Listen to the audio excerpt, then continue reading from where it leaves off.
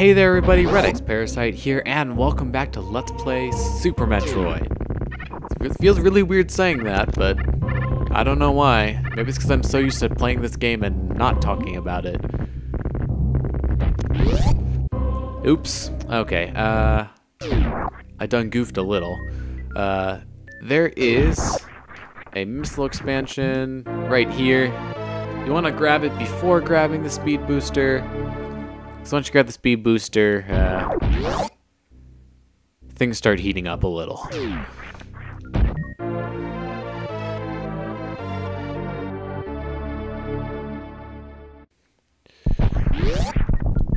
Alright, so getting out of here is fun. If you time your shot well, like that, you can open the door at just the right time to allow you to dash through it. Has the added advantage of you will kill all of those enemies right there and usually get some pretty good drops. So I got healed basically back up to full.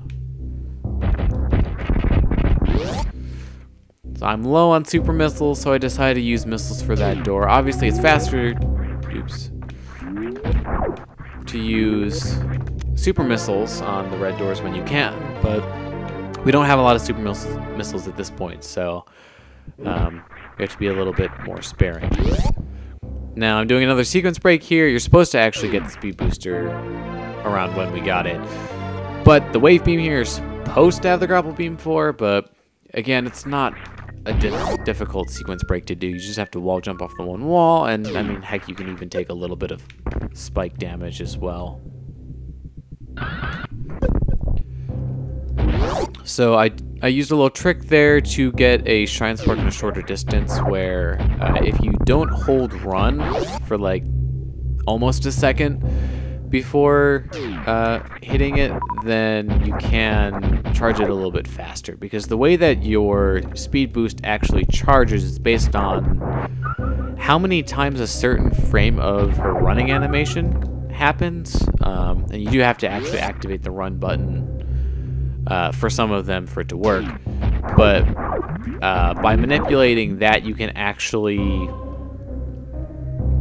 get really fast or really short Shine Sparks charged up. I don't know why I went in here. I'm at almost full health. So yeah, TASs can also abuse that very heavily. I had a feeling I might do that. Alright, so if you need super missiles, you can farm them off of these guys. Although I'm getting terrible drops. There we go.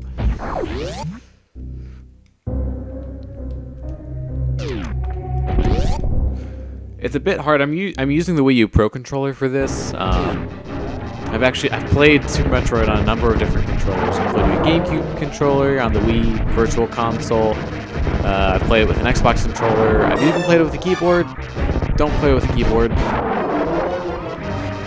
But we have Crocomire here. Crocomire is actually a really easy boss. I just used charged phasers against him, or charged phaser and wave beam combo, because you can see if you just know the timing of when he's going to open his mouth, then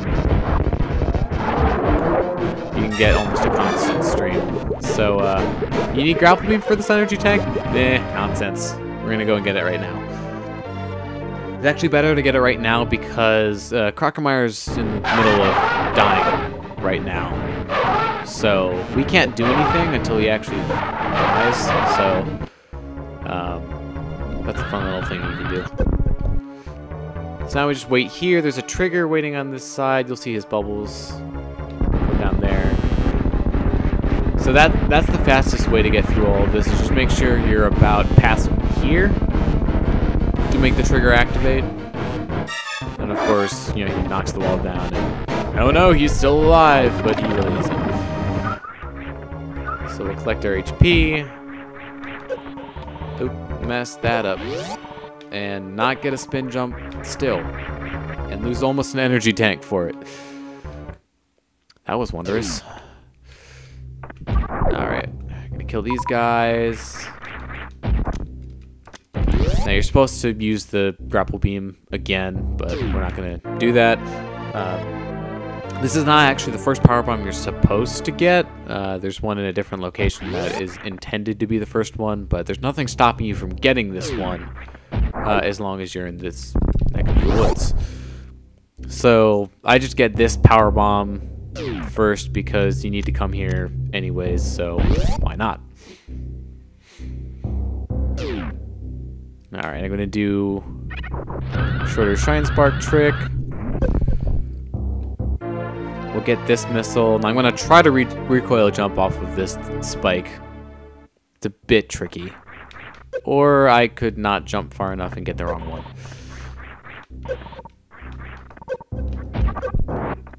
Well, that was not good. And we're going to wait for it to go down, because otherwise we're going to take a lot of damage. Don't know why I bothered charging a Shine Spark there, because we're going down and we don't need it.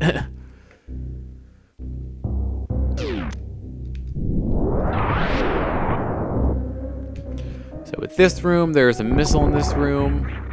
The fastest way to get it is to do a super jump. Just make sure you get your speed booster going and then jump, turn around. You should have just enough momentum to wow, that was bad. I let go of a button that I was not supposed to let go of. But yeah, you'll get up to that missile no problem. That was kind of embarrassing. So we'll get the grapple beam, and instead of leaving the intended way, which is slower, we're just gonna go back the way we came. Cool, I made it all the way here. We're just gonna kind of morph ball past these guys. Yeah, because there's a lot of water in the intended way to leave this area, and we can just single wall jump up this shaft here, and it's a lot quicker. I'm going to stop by these guys, hopefully get quite a bit of health back.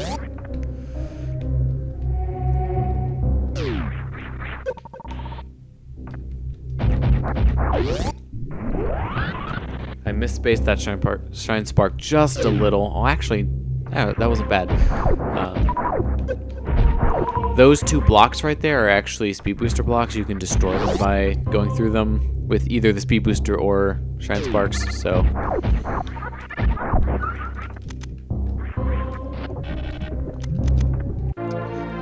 that was a fun little trick.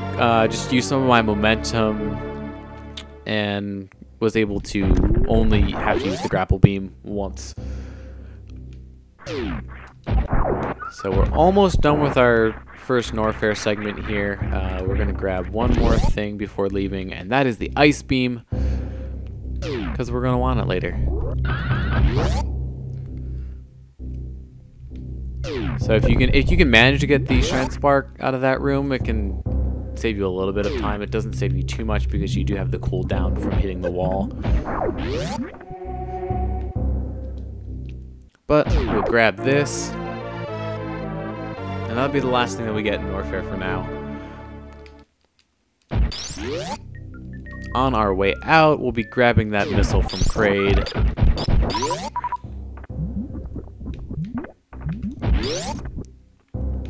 So let's see if I can do a cool little trick here to, alright, you are not far enough. Meh. Get closer. So if you freeze these two guys, you get enough momentum to do a mock ball here. And if you get it fast enough, then you can actually skip leaving this room. Oops. Leaving this room the intended way, which is it's actually to go up and around, and then end up in the ceiling, but it's slower, so I try to avoid it. Oh, I not have enough momentum to reach.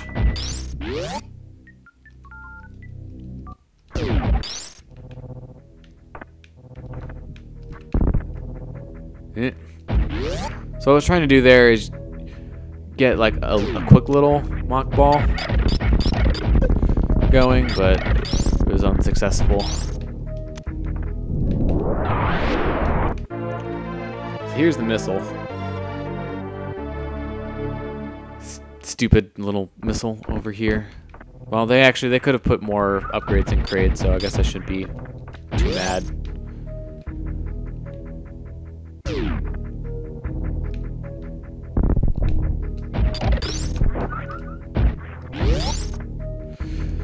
Alright, and then we'll be on our way. So that was kind of the mock ball I was talking about. It's a little bit easier to hit that when you have the speed booster, because you can get enough momentum to bridge the gap easily.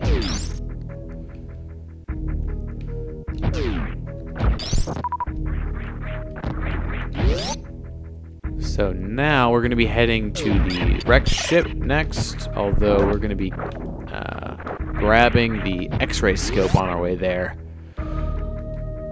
All you need to get the X-ray scope, at least for most most normal people, is power bombs and the grapple beam. Now, if you're good enough, you can actually do it without the grapple beam, but either that takes a lot of health, or you need to be TASing. Because technically the only item that's required to get in here is the power bombs, and I'm just hitting my head on the spikes all day long, just for the sake of making our lives easier. I'm just gonna grapple across, and the fastest way to grapple is actually to just take it really quickly and short. Don't bother swinging all the way out. Now the X-ray scope can actually be used in a number of interesting glitches. Well, there's one primarily that I know of, but basically that glitch can actually be used to complete the game with only 6%. You can glitch yourself into Torian using it.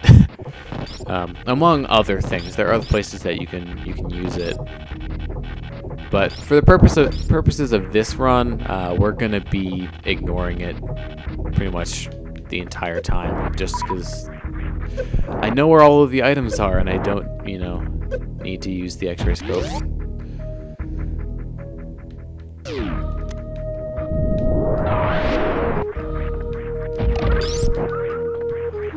So I got a little bit of health there. Oh. So this section you can actually do without freezing these rippers at all, but just having the ice beam does make it easier.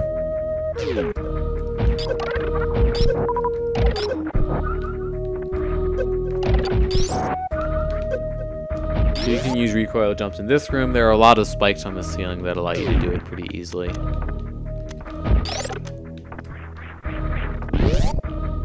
I'm going to try to do another one here. This is one of the ones that I don't typically get. Alright, that was pretty darn good. Now, there is a missile hidden behind this power bomb. Oops. So I gotta make sure we get that before we leave, and then... Cool, I got the one on the return trip too. These ones are not easy. So we're gonna, lay a power bomb here just so we can get that door open, so we don't have to hit it on our way back. Now this room's kind of not fun. So power bombs supposed to kill these guys, but depending on where they get hit by it, it may or may not kill them. So I don't know why I was using power bombs on them, but or not power bombs, super missiles. Should be trying to conserve those. I'm gonna need at least one coming up here. Well, I need two actually, so let's not waste any more. Either that or we're gonna have to hope that we get some from drops, which is not the position that you want to be in. And then we're just laying another power bomb here because this is all of the power bomb door section basically. Alright, so if you lay a power bomb there before the block comes back, then you can actually... Yeah, I did not do that at the right time. But you can basically have the power bomb go off before that block comes back and prevents you from charging up the Shine Spark here. Now you do have to do a shorter charge on that one, like I've been saying. Now what I would usually do here in an any percent run, since I don't get the grapple beam in an any percent run, oops, overshot that, would be to Shine Spark across this, but not doing very well with this, but that takes up health whenever you Shine Spark in this game, so oh, come on, I am holding the button down for long enough, and you know it. Yeah. So if you're good enough, you can carry your momentum into your grapple and not have to like swing back and forth to get momentum like this, but I didn't do the best job of crossing. Here's an actual mock ball. Oh wow, that was actually like the perfect stop on that corner. Wow. But you can do it with this speed booster as well once you get it. So this missile expansion is easier to get when the power is off. After you defeat Phantoon, the power turns on, all of these things start moving. And while you can damage boost and technically go faster, I've just found getting it now to be a lot easier.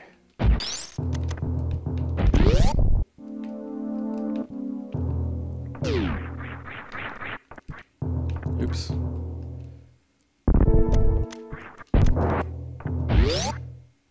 Alright, so what I'm going to be doing here, this is not the optimal strategy for this boss. Okay, so turning off Ice Beam is generally a good idea because the Charge Ice Wave Spacer combo will just make Phantoon go away after one hit and you won't be able to get as much damage out of a given round.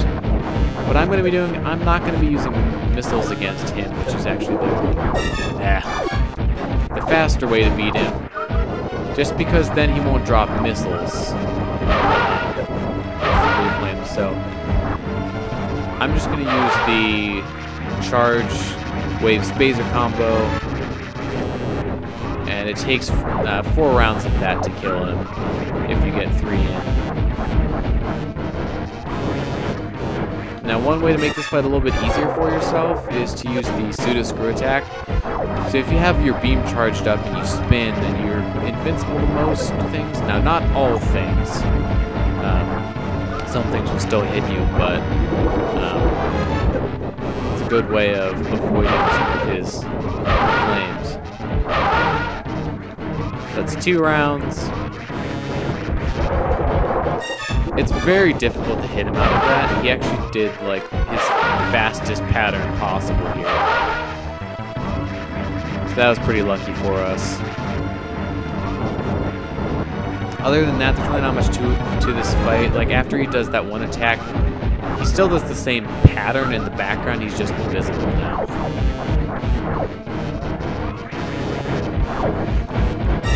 Now one attack, if you hit him with a super missile, it actually do this one really long drawn out attack that you don't want to do. So if you're going to use a super missile against him, make sure that it kills him. Because otherwise you're going to be sitting for about 15 seconds waiting for that attack to go through. So definitely something you want to avoid. Make sure I get all the pickups here. You want to have a little bit of health coming out of this because we're going to need it for a part coming up. There is an energy tank to get here, and we obviously will be getting it, but getting to that energy tank, not the easiest thing to do without getting hit. So there are 2 super missiles here. You can get them in either order. Usually I get the one on the right first, actually, but it doesn't really make too much of a difference. Okay, I can hop over 1 block high things. So using a super missile, I'm confusing those 2 for some reason a lot, apparently. But if you use a power bomb there, you can save yourself a little bit of time. So the one that you want is here. Here's the super missile. There are 3 other bombable blocks there that are fakes. This is the only one that you need. So now let's get out of here without getting hurt too much more. Alright, if you lay the power bomb on this side, it won't destroy those blocks here. So you can just run straight across them.